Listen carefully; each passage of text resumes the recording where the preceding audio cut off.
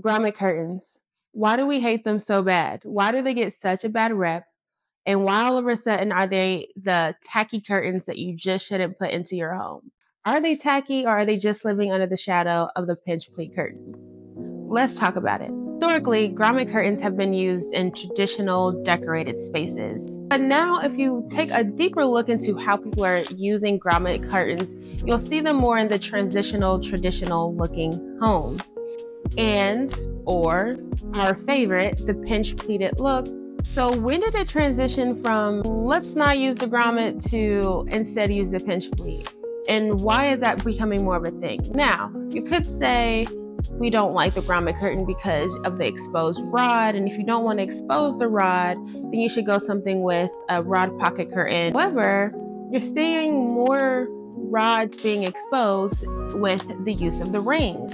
We added rings to add a little bit of extra glamour to your curtains by adding these decorated accessories. But you're still seeing that rod, but now it's with the pinch pleat look instead of with the grommet look.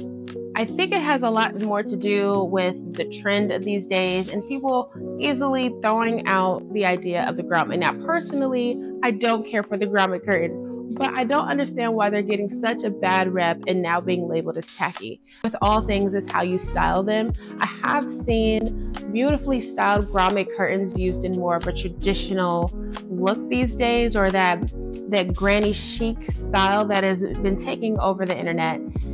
If done right, you can definitely use the grommet curtains however you see fit into your space.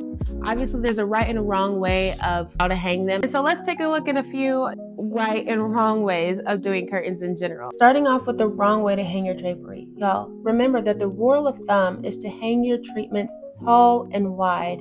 You want to elongate those windows and those walls. You do not want to truncate them. And at the very least, ensure that your fabric is at least kissing the floor and maybe not marrying it too much. But if you do love that puddle look, it can be done righteously. It just needs to ensure that it's perfectly functional for your space, because if you have a robot vacuum like I do, it will get tugged. I think that this last photo is the perfect example of how you should hang your drapery. It's just kissing the floor. It's hung tall, it's hung wide. It elongates the already expansive French doors. It's chef's kiss. Let's not fall into the trends of every single thing and every single piece that you should X or keep into your space.